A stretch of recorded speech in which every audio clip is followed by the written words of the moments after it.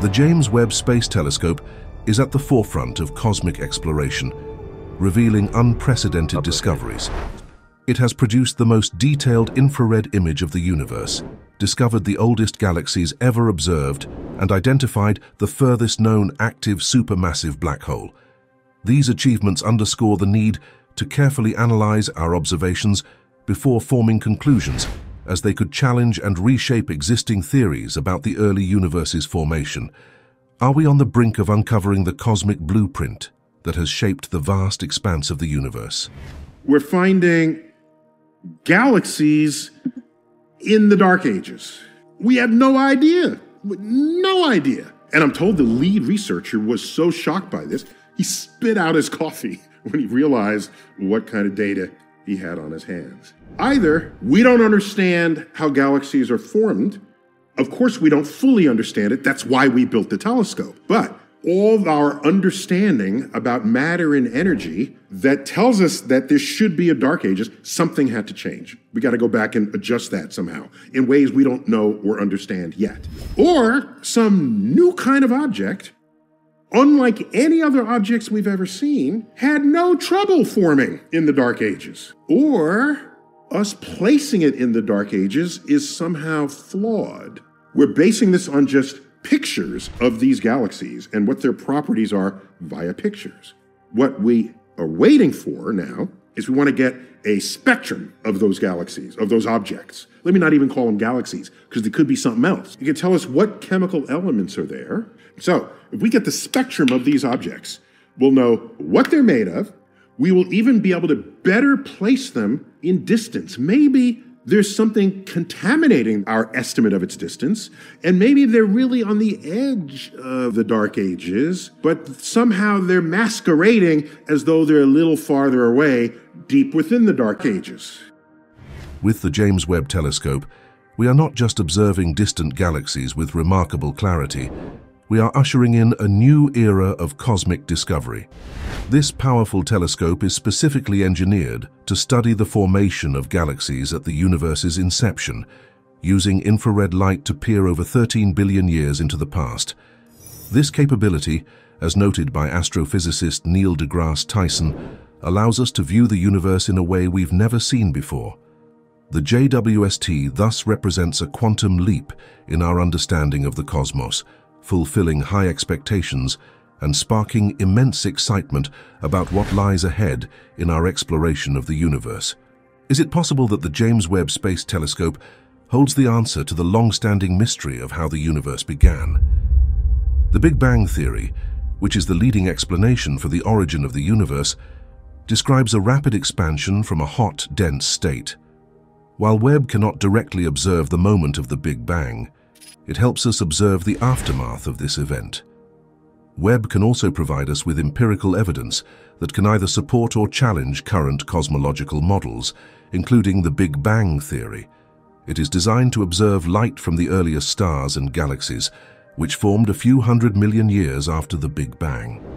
By studying these early celestial objects, astronomers can gather more information about the conditions and processes in the early universe.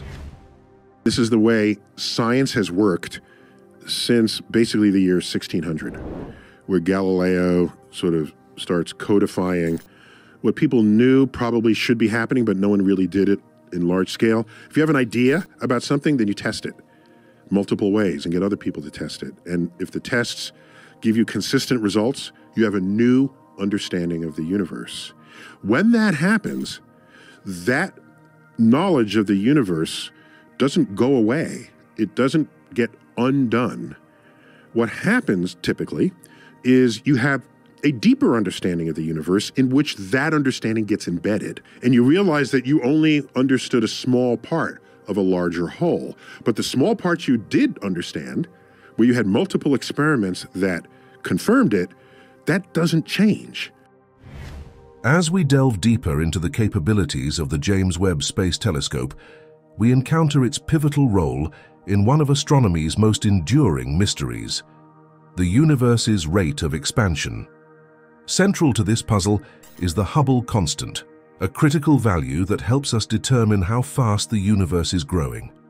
This constant has long been a subject of debate, with theoretical models and telescopic observations often presenting conflicting figures. There are two different measurements of the age of the universe. One of them comes from supernovae. When they explode, they're brighter than the galaxy they're contained in. That's how much energy they're putting out. So you can see supernovae basically to the edge of the universe. All right. So they form a good sort of what we call standard candle.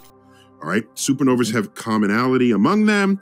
You see where one explodes. How bright does it get? How quickly does it drop off in brightness? You calibrate that. You can get a distance to that supernova. Okay. And by virtue of the expansion rate of the universe, you get an age of the universe. There's another method you get by observing the cosmic microwave background. It does not use supernovae. Each of those are highly precise methods, yet they do not agree with each other on the size or the age of the universe by a little bit. And you can say, oh, it's just a little bit. No, the uncertainties in each of these measurements precludes the other answer from being correct. You can have two numbers. Is it 13.75, 13.83? Well, who cares? Between friends, those two measurements are tight. Then that's a problem. It's a scientific problem, and it's called tension, cosmological tension. And it's unresolved at this point. Last I checked, we can't resolve the difference between these two methods. So either we don't understand supernovae or we don't understand the cosmic background, but we think we do, and therefore we're getting the wrong precision in the answer, or something else is going on that might involve both of them. Or maybe to think about the age of the universe is a question that doesn't have meaning unto itself. By examining these stars with its advanced infrared capabilities, JWST is expected to yield more accurate measurements of cosmic distances, thereby offering a potential resolution to the Hubble constant conundrum.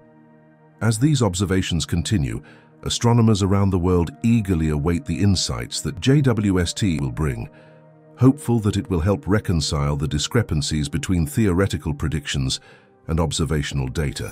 The Webb telescope's placement at the second Lagrange point, L2, roughly 1.5 million kilometers from Earth, is critically strategic. At this unique position, the telescope benefits from a stable orbit, courtesy of the equilibrium in gravitational forces exerted by the Earth and Sun. This stability is essential for precise and consistent observations. Moreover, as highlighted by Tyson, its location on the side of Earth opposite the Sun is a significant advantage. This positioning ensures an unobstructed view of the cosmos, free from the potential interference of Earth's light and heat, thereby providing an ideal setting for the Webb to observe the most ancient and distant cosmic objects in unparalleled clarity. There's a feature of the James Webb Space Telescope that I haven't seen talked about much. People only just think of it as some next big telescope that's out there in space, bringing us badass images. But there's certain engineering scientific features that are unique with it that I think are worth calling out. Unlike Hubble, which orbited Earth 360 miles up, this thing is parked 1 million miles away in the opposite direction of the sun from the Earth.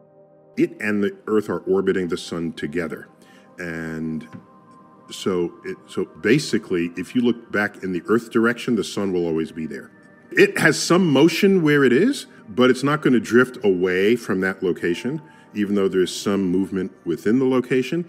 The point is, occasionally Earth will block the sun. The value of this is you always know which way the sun is. If you're going to take a picture of something that's dim, you either have to illuminate it yourself, which we really can't do for the early universe. That doesn't work. Or you can take a long exposure to allow the light to accumulate. But while you're taking that long exposure, you can't jiggle the camera. We can't take a flash picture of the universe. So we have to open the exposure for a long time. Different bands of the electromagnetic spectrum tell us different things about the universe. Right? So if you're going to do that, you need telescopes that specialize in the chosen band. Only a small fraction is visible light. And so now you're going to say, what in the universe gives off infrared light? And you find out that things that have kind of any temperature at all will radiate in the infrared. And when the thing gets hot enough, it's not only giving off infrared, it'll begin to also give off visible light. But if the thing is cool enough, it's primarily only going to be giving you infrared. Suppose you want to see infrared. All right? And by the way, infrared doesn't make it very nicely through Earth's atmosphere. So here's the cool thing about the James Webb Telescope. It has a special reflective surface on its mirrors that are tuned to reflect infrared with very high efficiency. While the primary mission of the James Webb Space Telescope is to gaze into the distant past, observing some of the universe's first stars and galaxies, its fresh perspective on our own solar system has been nothing short of awe-inspiring. The James Webb Space Telescope recently focused on Uranus, an ice giant unique for its sideways rotation. It captured detailed images of the planet's rings, moons, and atmospheric features, including storms and a seasonal polar cap. Uranus's distinctive tilt of approximately 98 degrees leads to extreme seasonal variations, with each pole experiencing either constant sunlight or darkness for around 21 years. As 2023 ends, we look toward 2024 with growing excitement. The journey of the James Webb Space Telescope is just gathering momentum, embarking on a vast expedition of discovery that surpasses even our greatest expectations. The upcoming year is ripe with the potential to dramatically shift our understanding of the cosmos, sparking a renewed sense of curiosity and wonder in astronomers and enthusiasts around the world.